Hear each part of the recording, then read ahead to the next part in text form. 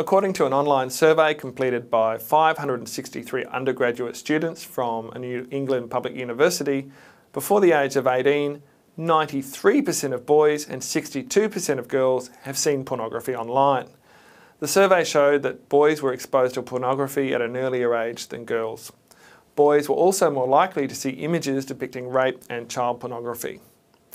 You can understand why people are concerned what this type of exposure to pornography is doing to the minds of boys.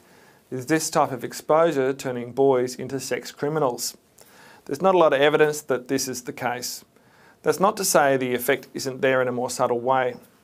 In 1982, Zillman and Bryant conducted an experiment where they recruited 160 male and female university undergraduate students to their lab. The participants were randomly assigned to one of four groups. One group of participants were instructed to do nothing. For the other three groups, participants were instructed to watch either large, intermediate or nil amounts of pornography. These participants met once a week for 6 weeks and watched the films as a group. Each film played for approximately 8 minutes. For those who were in the large exposure group, the participants watched 6 films that consisted of sexual content per week.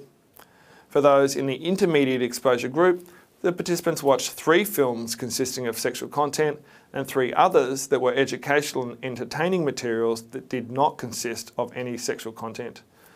For those who are in the no exposure group, the participants watched 6 educational and entertaining films that didn't consist of any sexual content. Afterwards, all the participants, including the group who didn't do anything, returned to the lab. They were instructed to read a newspaper article reporting a rape case about a female hitchhiker and then recommend a prison term for this offence. Here on the y-axis we have the recommended prison term for the offence in months. On the x-axis we have the different amount of exposure to sexual films. Those who did nothing, those who were in the no exposure group, the intermediate exposure group and the large exposure group. The blue refers to the male participants and the green refers to the female participants. Zillman and Bryant found that for those who did nothing during the experiment, the male participants recommended on average 94 months of incarceration for the offence, and the female participants recommended approximately 120 months. For those who watched films that didn't consist of any sexual content, the male participants recommended on average 95 months of incarceration for the offence, and the female participants recommended 144 months.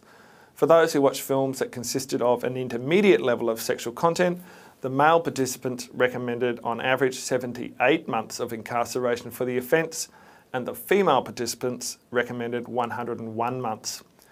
And for those who were in the large exposure group, the male participants recommended on average only 50 months of incarceration for the offence, and the female participants recommended around 77 months.